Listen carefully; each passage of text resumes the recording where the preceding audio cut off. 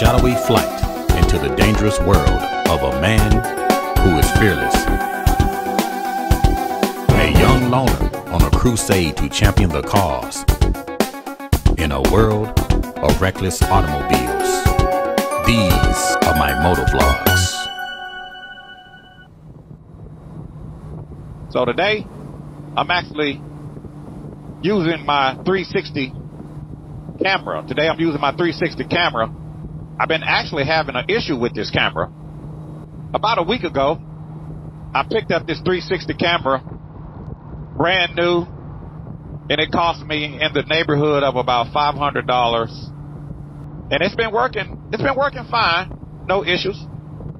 But all of a sudden, out of nowhere, my camera started getting funky on me. But what do you mean, Chris? Well, I'm glad you asked. I started having some issues with, trying to turn the camera on. Power up issues. And also having some power down issues. So I'm like, okay, what's going on? I thought maybe it was something that I was doing incorrectly, but it's the same procedure that I was using to turn the camera on by holding the power button and turning the camera off by holding the power button.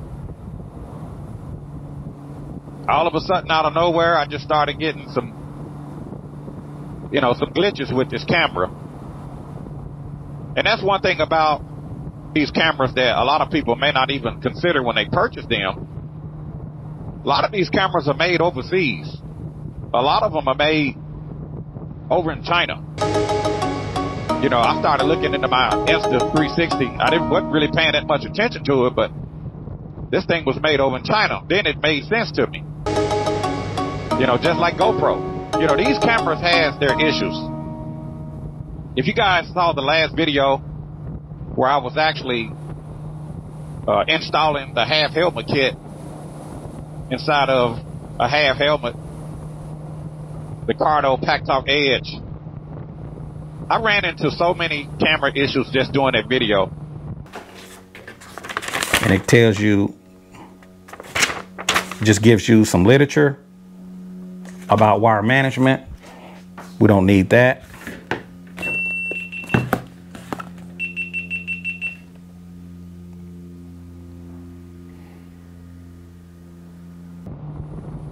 The problem that I was running into is that the GoPro was shutting down. And that's one thing about the GoPro that a lot of people may not realize is that these cameras have heating issues.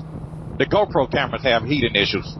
I haven't experienced that with the 360 yet, but I'll come back to the 360 in a minute. These cameras have heating issues by GoPro. Back when I picked up my first GoPros, I think it was my GoPro 4, I put out some videos talking about the heating issues, and that's been a while ago. If you guys missed those videos and you want to check them out, I'll include a link where you can watch my older GoPro issue videos.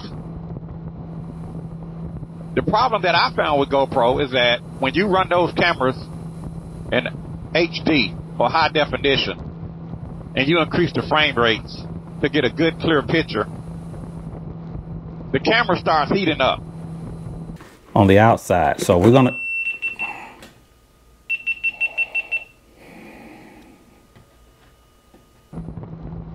they have heating issues. The batteries swell. You may have a regular battery and try to put it into the camera and now it won't fit. Or if you get it in there, it's almost impossible to get the battery out because the battery swells up, behind the overheating issues. And these are some of the things that these camera manufacturers are not going to tell you. Because when you're watching these YouTube videos and, you notice you'll always see these guys snowboarding. These cameras work better when it's cold out.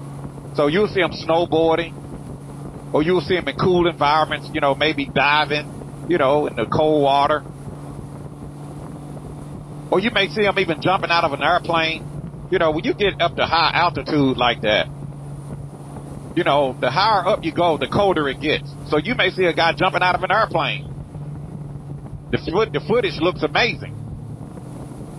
So they're in colder environments.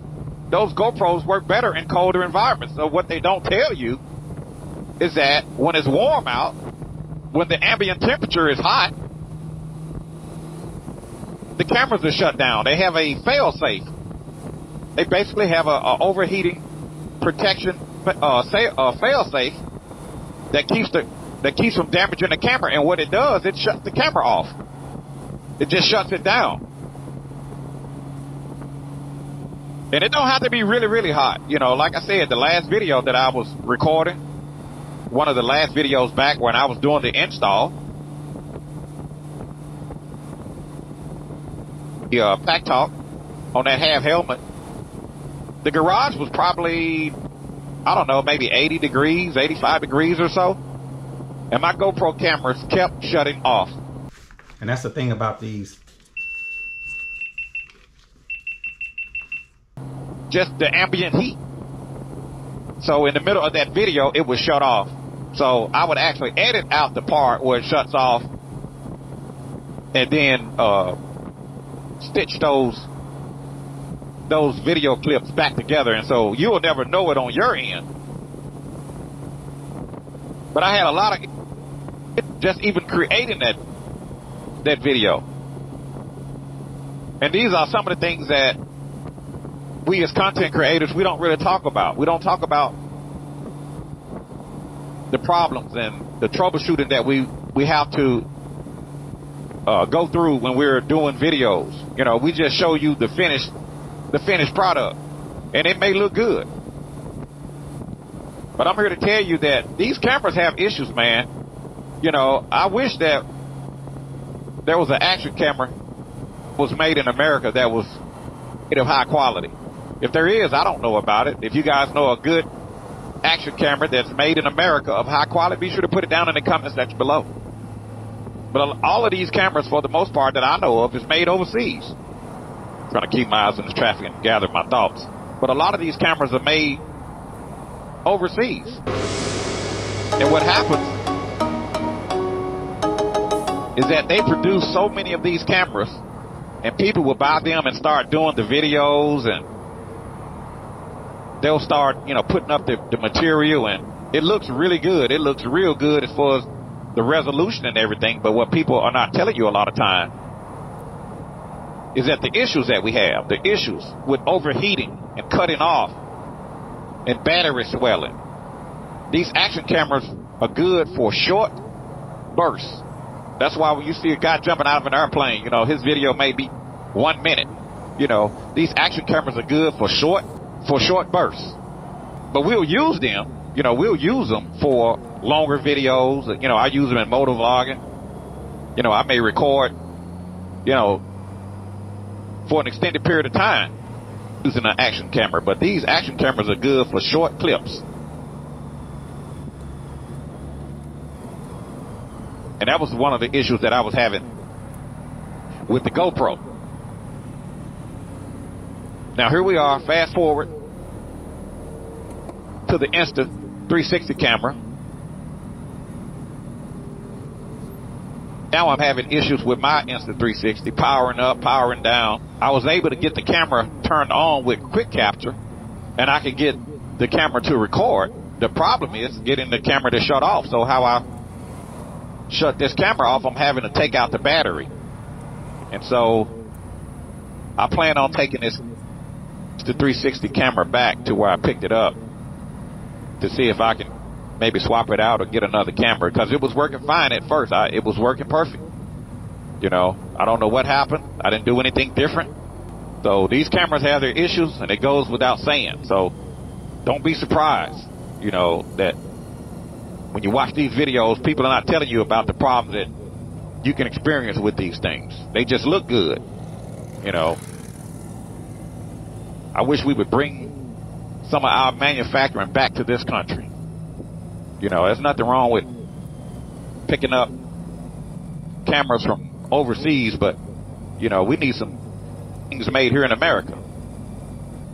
I'm watching this traffic, man. Everybody's impatient. You know, you got a lot of cars out here. All of a sudden, people want to jump and change lanes. They don't know if they want to go right or left, forward or back. And I'm just trying to pay attention, keep my eyes on the road, and keep my head on a swivel.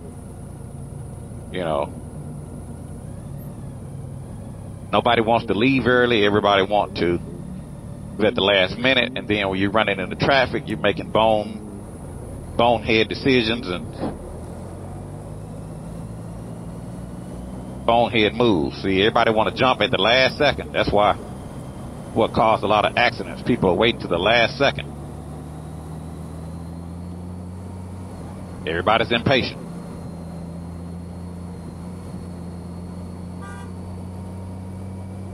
I don't know why people blowing their horn.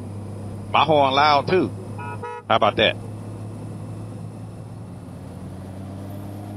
Got to be really careful out here, man, on these motorcycles.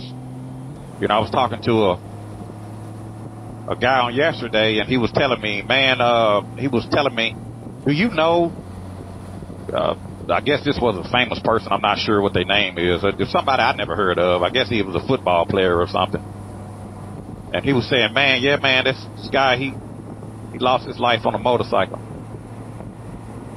I said, no, I didn't hear about that. I don't know why people, when they see you riding a motorcycle, they want to tell you all of the motorcycle horror stories. Let me ask you a question. If you got on an airplane, would you go tell the pilot, hey, man, I was watching a video of a plane crash? No, you wouldn't do that. So why would you tell a motorcycle rider? And I guess people do that just to make general conversation. You know, I get it. But, you know, motorcycling is inherently dangerous. It really is. So when you're not a rider and you go to talking to a rider who's actually on his bike about, you know, somebody possibly losing their life, you know, you can actually shake their confidence. It's possible. I mean, it doesn't shake my confidence, but depending on the rider, you could actually shake their confidence. So I wouldn't recommend just going to a rider and saying, hey, man, you know, did you hear about such and such and such, you know, getting killed on the bike? You know, just tell them, hey, man, be safe out there and, you know, keep the rubber side down. Just say some words of encouragement. So I'm just out here rambling on my Goldwing, y'all. I'm just looking at this traffic to my left, man. I'm glad I'm not going that way. I'm glad I'm not in that traffic. Woo! A lot of times, one of my viewers, he said, Chris, where do you be riding, man? It don't be no traffic. It'd be a lot of traffic. I just avoid it. So I'm glad I'm not on that side over there. But yeah, motorcycling is dangerous, especially when you're riding down a road where there's a lot of red lights. You really have to be careful because you got people turning out in front of you. You got people that, you know, you're going straight and they want to turn and they thinking you fixing to stop and you're thinking that you're going to keep going. So a lot of times a car will turn out in front of a rider and you don't want to be going so fast that you can't correct. So that's why most of the times you guys will see me on the interstates. No, not that the interstates is not dangerous, but cars don't generally cross your path on the interstate. They come from your side. So either way it goes, you still have to be prayed up and be careful. Keep your head on a swivel. Keep eyes in the back of your head. Expect the unexpected. And the things that you think a person won't do, expect them to do it. You know, you have to keep a wide field of view when you're out on this motorcycle. And that's why I like my big Goldwing. I put the lights on here, not because I want to have the prettiest bike, but I want to be visible to the other motorists. You know, a lot of times people ask me, well, why do you ride in the left lane? Because where I live, and some states are different because some states have exits to the left, not just to the right. Well, where I live, most of the exits are to the right. So you got people coming on, like this car to my right, and you got people getting off. So everybody is going to the right, which is a very busy lane. That's why a lot of times you guys will see me, I'm in the left lane because there's a lot of moving parts going on in that right lane. As long as I'm not impeding traffic. And when I get into an open stretch and I'm not, you know, everything is cool, then I'll get back over. And some of you say, well, Chris, you don't have to explain yourself to these people. You're right, but you'll be surprised how many people just make those comments. Because I'm not doing what they think I should do. The name of the game is be safe. The name of the game is arrive back to your destination safely. You know. So that's my biggest thing. Erring on the side of caution.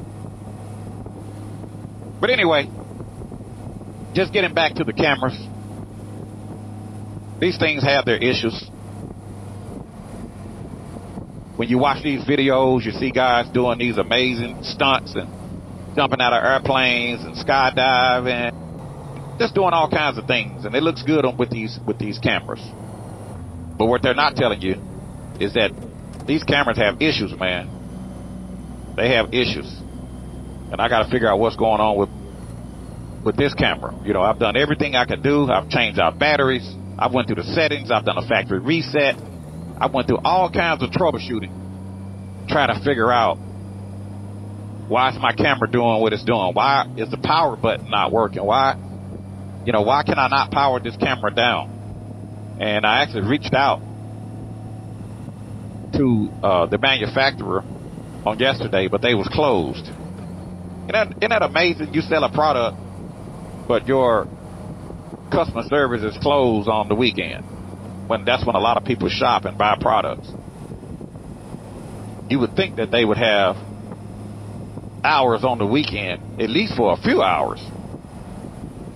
But I'll try to reach out to them today and see if there is something that I can do. The last ditch effort. You know, they may say, well, you can try to maybe update it. I'd have the current updated version. So I don't know if a new update would work, or if they need to uninstall and reinstall an update, and maybe that would work. I'm not sure. It would probably be the last ditch effort. If that doesn't work, I'm going to try to take this camera back, and I want to do this today. It's working, but the only way that I can power this camera down is I have to pull the battery out, and that's not right. And the only way I was able to get it turned on, I have to turn it on via quick capture. I couldn't just turn it on the normal way, the way I was turning it on when I purchased it. So I don't know what made it change. I didn't change any settings. It just, all of a sudden, it just started glitching. So I'm just out here cruising on the Honda Goldwing. A lot of people are heading out today.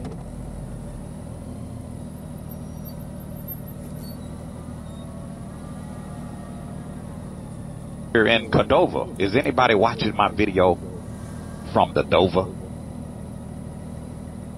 I'm out on my 2016 Honda Goldwing. I was looking at one of the comments. Somebody said that, man, that my bike looked like a spaceship. Well, I have been called a Goldwing superhero from time to time. No, these bikes are really fun to ride, but you know what makes it even better? When you get out on the open road. That's one of the reasons why I like to travel, man. I like to get out on the open road. You know, I don't like to be in congested inner cities, you know, where there's a lot of traffic, you know. That's why a lot of times you'll see me on the interstates, and you'll see me traveling, and guys will say, man, you're always riding in a straight line. I like to do the back roads too. I love the back roads, sometimes for a slower pace, different scenery. But with these touring motorcycles, they're at their best when they are on the open road, especially this big Goldwing. Man, I've been offered many times of selling my bike. Well, people have actually offered to buy my Honda Goldwing. And it's like, man, I can't get rid of it, man. I just really love the way it feels. They don't make the bike like this no more. You know, I love my DCT, but every time I get on my big Goldwing, it's like, it's like a constant reminder of why I really this big touring machine. Very nimble. When it's cool out, heated seats, heated grips, the foot warmers. I wish they would have put the foot warmers on the new Goldwing, but they actually removed the foot warmers. Man, when it's cold out and you need to get a little bit of heat coming from that engine, on this big Goldwing, you just open up the foot warmers, and even though it warms your feet, it actually brings heat up around the seat area. you can actually feel that heat. So on those cold days, that really comes in handy to have heated foot warmers. Anyway, I'm not going to take up any more of your time. I'm just out here rambling on the Goldwing, trying to get my ride in early this morning. If you guys have any questions or any comments about anything that I talked about here in this video, feel free to put it down in the comment section below. If you like these videos and would like to see more videos like these, please click that like button. And if you haven't already, please take the opportunity to subscribe to the YouTube channel. This is your boy Chris, out on the Goldwing. Out on the Goldwing, the most luxurious motorcycle in the world. And I won't take it back. The Honda Goldwing GL 1800, the previous generation. And I will, as always, I will talk to you guys later.